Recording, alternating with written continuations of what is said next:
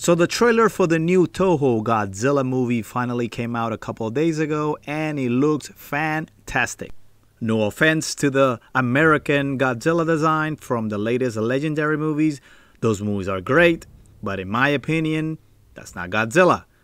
I love the teaser trailer. In my opinion, it's great. It's super short. It doesn't give much away, but it's super clear that they're going back to the darker tone, to the horror, to the scariness of the original 1954 Gojira film. This is the reboot that all Godzilla fans have been waiting for. The design of the Big G is perfect. I love him. He looks great.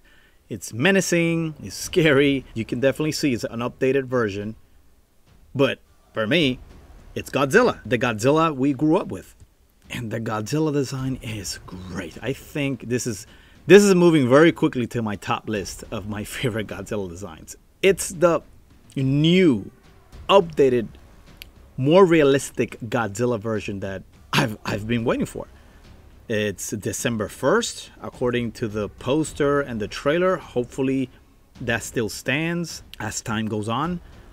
I'm sure you guys have seen the teaser trailer a million times already. You guys have it in loops in your phones or on your PCs. But let's talk about the merchandise, the official merchandise that has been announced. So let's take a look at the new upcoming Monster Art Godzilla -1 figure. Godzilla Ultima was up there, my favorite top 2 Godzilla designs, but look at this one. Climbing up the charts very, very fast. I just love the texture of his skin. The skin is like very rough, like a bunch of rocks and together, and look at those nails, the elbows, the spikes, the way things are just coming out like that. It's just, it's great. It's super menacing. Look at his face. Look at those eyes, the teeth, but at the same time, it's looking like Godzilla. Maybe my only complaint would be the legs are, I don't know, they look short. Like from the knees down, it looked like very, very short. Like I feel like it could maybe have longer legs.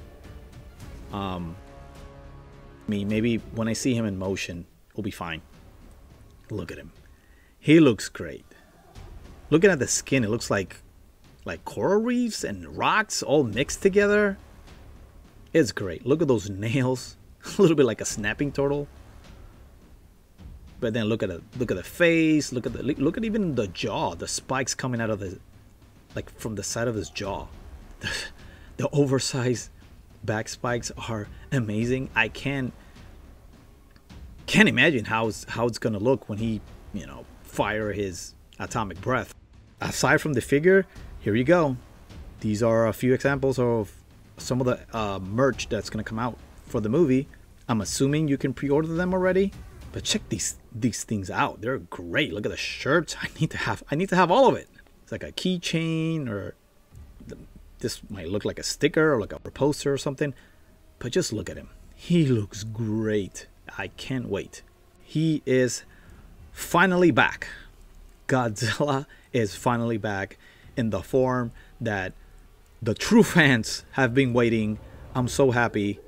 So what are your thoughts? You guys prefer the American legendary version? Tell me your thoughts, comment below. And don't forget to subscribe to get notification for more Godzilla -1 news and more Gojira content. Thank you guys, and thank you for watching.